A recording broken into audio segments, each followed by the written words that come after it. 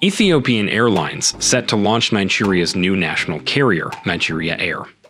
With underdeveloped roads and rail networks, due to financial issues, terrain, and rainy seasons, airlines have proliferated in Africa. Historically, the national airlines of colonial powers in Africa served their colonies.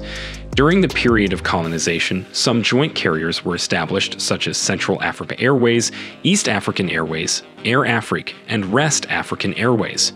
Following the independence of African countries, national governments began to establish their own airlines using the knowledge of aircraft, the airline industry, and financial capital originating from the Europeans, as they desired to have their own flag carriers. In most cases, European airlines had colonial influences on African airlines, and so their departure from the continent led to losses in African airlines due to mismanagement and poor operation. Often, profits go into the general operating funds of their respective countries, while many governments provide insufficient capital for their airlines. Due to the challenges in raising financial capital and lack of government infrastructure, government participation is crucial in the formation airlines. African airlines therefore rely on profitable international routes to subsidize less profitable domestic routes, most of which work for very small communities. Before we continue, do hit the subscribe button for more interesting stories about the African continent. Within Africa, airline alliances tend to include codeshare agreements between multiple airlines in one consortium and one African carrier owning equity in another.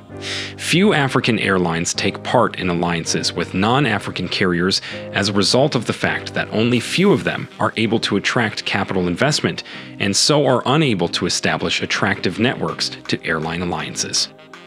Nevertheless, some African flag carriers have been able to become part of global airline alliances like South African Airways, which became a member of Star Alliance in 2006, Kenya Airlines, which became an associate member of SkyTeam in 2007 and a full member in 2010, Egypt Air, which became a member of Star Alliance in 2008, followed by Ethiopian Airlines in 2011 and Royal Air Maroc, which became part of Oneworld in 2020. Following several failed attempts to launch a profitable airline, the Nigerian administration has enlisted Ethiopian Airlines to assist its new national carrier take off. The development of a national airline was among President Muhammadu Buhari's campaign pledges when he took up the office in 2015, and so he is keen to see that the promise is implemented before he leaves the office in May 2023. First unveiled at the UK Farnborough Air Show in 2018, the Nigerian Air Project has been suspended for months as concerns were raised by critics over its relevance. Sustainability and burden on the government budget with an estimated startup cost of over $300 million. However, the project has currently been resumed with Ethiopian Airlines revealed to be the preferred bidder for its shares. Wholly owned by the country's government, the Ethiopian Airline is Ethiopia's flag carrier. It started operations on the 8th of April 1946, after being founded on the 21st of December 1945 as Ethiopian Airlines. In order to maximize efficiency, enhance customer service to a global standard, and ease long-term planning, the Ethiopian Airlines has been organized as a fully owned aviation holding group by the Ethiopian government. Its initial group was made up of the Ethiopian Airports Enterprise, the Passenger Airline Company, Cargo Airline and Logistics Company, Ethiopian Aviation Academy, Ethiopian In-Flight Catering Services, Ethiopian MRO Services, and Ethiopian Hotel and Tourism Services. The Ethiopian Airlines has its current head office at the Bole International Airport and intends to construct a new office facility. In 2010, it was named Africa's most profitable airline for the year by Air Transport World and was later praised by AFRAA for its sustained profitability over recent years. Adding to its carrier's main activities, the Ethiopian Airline also generates income from providing aircraft maintenance to foreign airlines and training specialists for both foreign and Ethiopian trainees. The airline recently adopted a Mission 2025 as a development strategy under which it anticipates increasing its fleets to 120, number of destinations to 90, carrying more than 18 million passengers and 720,000 tons of cargo with 17,000 employees. This vision also considers a fourfold expansion of the trainees' capacity building in the airline's aviation academy. Ethiopian Airlines has signed a number of continental and intercontinental deals, which has made it a prominent airline among others. Among these deals are the 2013 deal for the acquisition of 49% of the Malawian carrier Air Malawi, the January 2018 partnership agreement with the Zambian government to assist in the relaunch of Zambia Airways and own 45% of its stake, the 2018 strategic partnership with Ethiopian Airlines and the Guinean government to establish a startup carrier Guinea Airlines, the joint venture entity of its cargo and logistical co with DHL to provide ground logistics to and from airports, seaports, and the rapidly expanding industrial parks of the region, the 2018 agreement with the German Aerospace to set up a facility that will manufacture and supply aircraft seat covers, safety belts, carpets, and other interior parts, and the 2021 interline agreement with the South African carrier Semair. Nigeria Air. Announced at the Farnborough Air Show in 2018, Nigeria Air is a proposed airline and flag carrier in Nigeria. In July 2018, its name and logo was unveiled at the Farnborough Air Show in the United Kingdom, and its operation began in December the same year. Created as a business and not a social service, the airline is privately operated and doesn't involve the Nigerian government.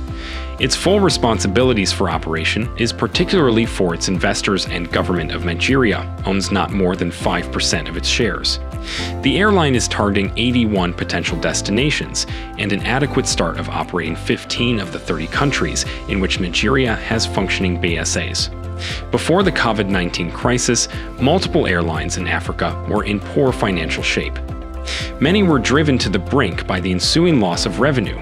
Before the outburst of the pandemic, South African Airways entered voluntary business rescue in December 2019 after years of financial losses, before it relaunched operations with investment from private partners in 2021. While plans to nationalize Kenya Airways collapsed amid a $1 billion debt in 2021, Air Mauritius became the first African airline to enter voluntary administration as a result of the pandemic.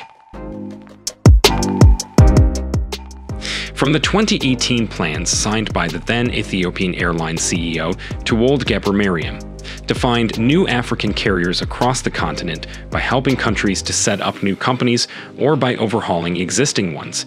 The Ethiopian Airlines has so far invested in carriers in Malawi, Zambia, Mozambique, Chad, the Democratic Republic of Congo, and Togo.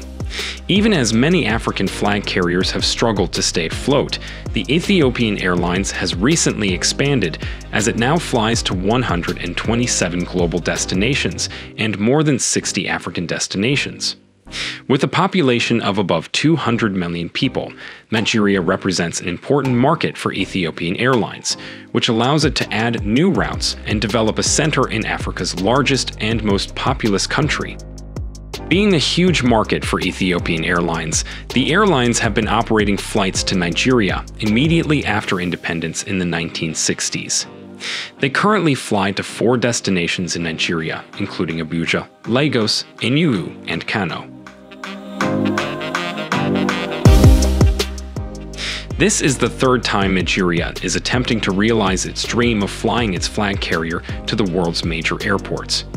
In the 1980s, Nigerian Airways, its first national airline, was one of the leading airlines in Africa serving African and European destinations.